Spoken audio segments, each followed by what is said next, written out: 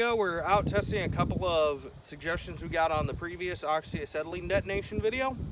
So let's do a part 2. Right now we are testing the Oxy Acetylene mix in a Ziploc bag to see if that detonates.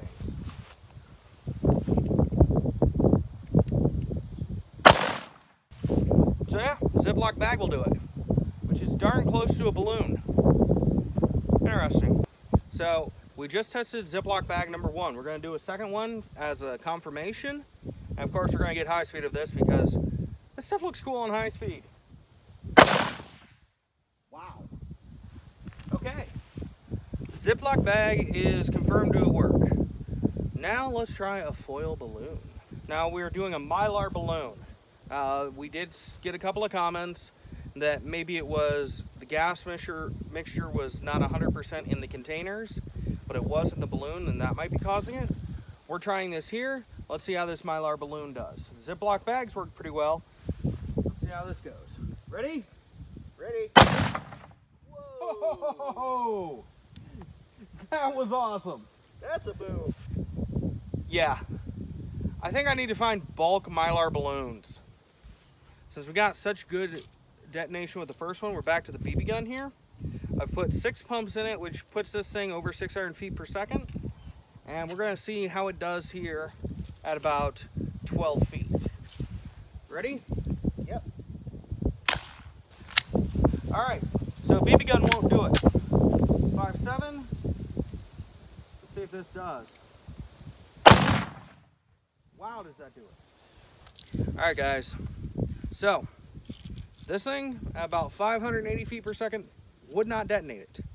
5.7 pistol would detonate a foil balloon, and the rough muzzle velocity is somewhere between 1,500 and 1,600 feet per second, possibly a little higher. You know, atmospheric loadings, all that stuff plays into account.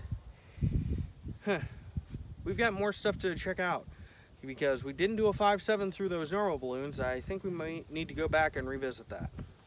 If you have any more suggestions, write in, let us know. Thanks for watching. All right, let's take a look at this high speed here.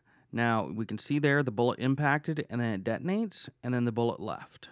So you have impact, 1 frame, next frame, it's detonating, and you can see the bullet starting to leave.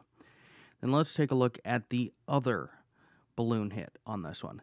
We can see the same thing happening right around the bullet's impact point. The balloon is deforming.